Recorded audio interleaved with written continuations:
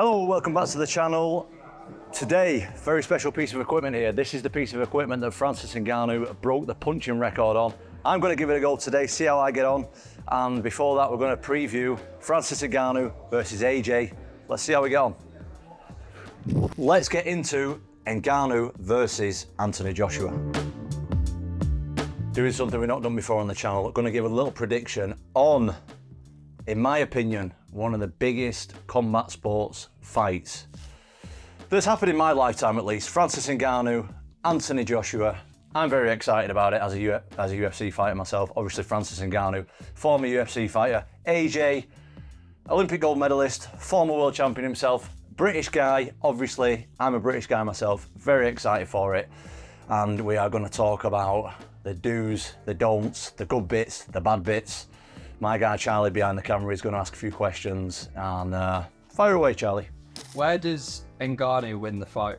Ngannou is, in my opinion, one of the most dangerous punchers ever. He is an absolute physical specimen.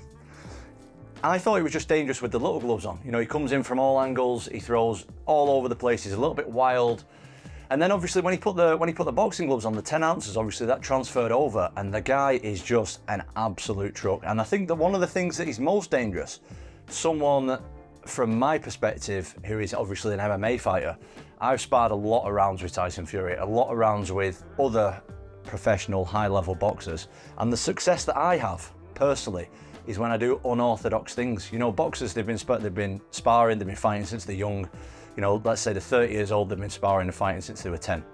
Most boxers have very similar styles. They're working behind a jab, a double jab, a 1-2, a 1-2 left hook, traditional stuff. Whereas MMA fighters, they're throwing punches on angles that they're not used to. They're doing unorthodox movements. And I think that's where Francis Ngannou is most dangerous. Not only is he a specimen, not only does he hit hard as hell, he also is unorthodox and hits from angles that Anthony Joshua isn't going to be used to. What's his game plan then for against Joshua? One of the biggest advantages that Francis Ngannou has against anybody is he's not intimidated. The guy is an absolute truck, both mentally and physically. He's a physical giant, but he's also a mental giant. What he's been through in his life to get where he is, what he did against Tyson Fury is absolutely unprecedented. Like, I've sparred, as I just said, I've sparred loads with Tyson Fury, absolutely loads. And I've seen him up close. I've seen what he does to people. I've sparred with him myself. I've seen what he's done to me. And I thought he had absolutely no chance. And now I'm watching the fight with Joshua. If you would have asked me that question 2 years ago, how would Anthony Joshua get on with Francis Ngannou? I would have said, that's the most stupid question I've ever heard in my life. Now, a couple of weeks from the fight, I'm like, this could go either way. This could go absolutely either way. So I think one of Francis Ngannou's biggest strengths is he's not intimidated by Joshua, and he will get in his face, and he truly believes that he can knock him out. Does Ngannou have any weaknesses? Well, I think you could look at Ngannou and say his boxing ability is his weakness.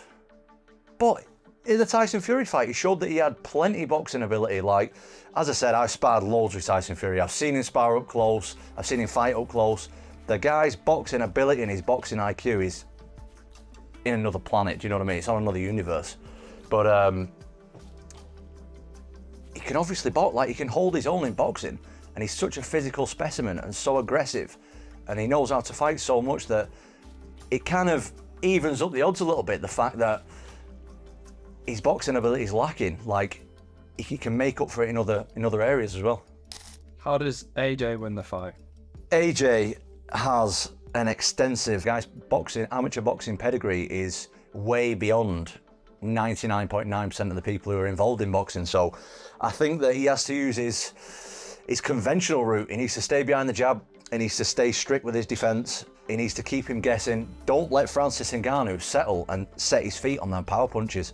Both guys are extremely hard punchers, extremely hard. But I think AJ's way to win is by staying traditional, staying tight defensively, and don't get dragged into a scrap with Francis Ngannou, because it could be lights out. Does AJ have any weaknesses? Every fighter's got weaknesses, mate. Every fighter has got weaknesses.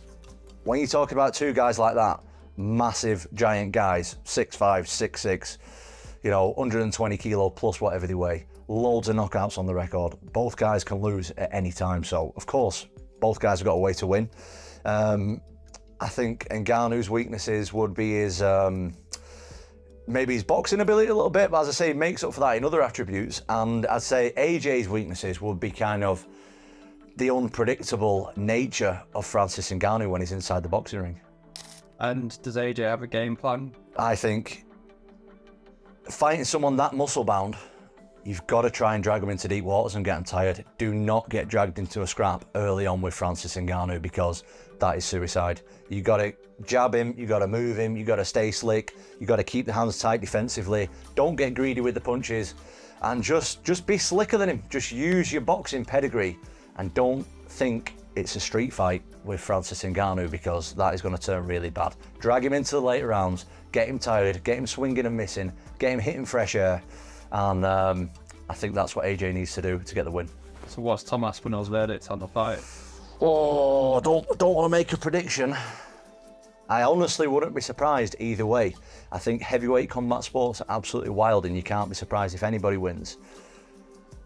I'm kind of rooting for both guys, you know. Like, Francis Ngannou's the MMA guy. His backstory is incredible. Absolutely massive fan of his. AJ's obviously an English guy. I'm an English guy. I don't know AJ personally, but I like his story too. But I would say right now, 55-45 to Joshua. But as I said, I would not be surprised if Francis Ngannou sparked him out in the first round. Okay, that's my opinion on it. That's my little breakdown. Make sure you add your opinion in the comments if you disagree with anything. I'm sure you do. There's a lot of experts out there. There's loads of experts in the comments. Write them.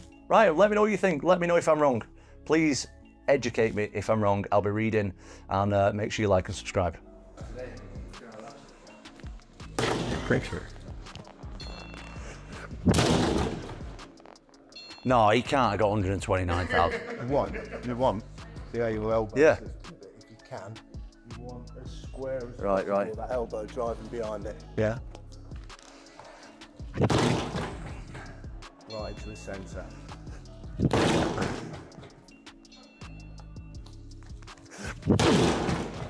Just a little bit, it might.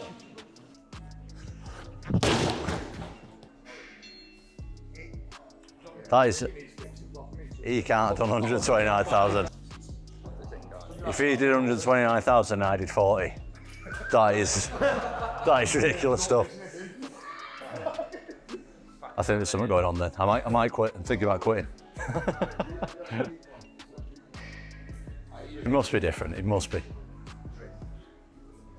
I mean, I'm not saying I don't punch as hard as Francis Ngannou. I'm aware of that, but I'm not 100,000 behind him. Do you know what I mean? Definitely not. He's not punched like in, what is it? I got 40 and he got, what did he get? 160. 100, so 4, 8, 12. He don't punch 3 times harder than me. He definitely punches harder than me, but 3 times harder. We have an issue with the machine. The machine. I'm blaming the machine. Why did this?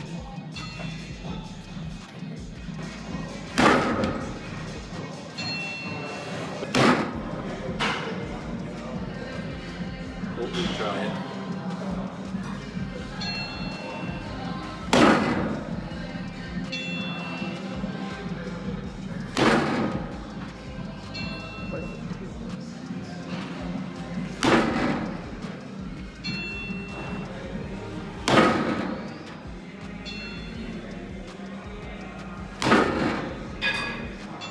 Tricky, isn't it? They get 130,000, that's ridiculous, isn't it? Like, unreal. So I'm hitting that pretty hard.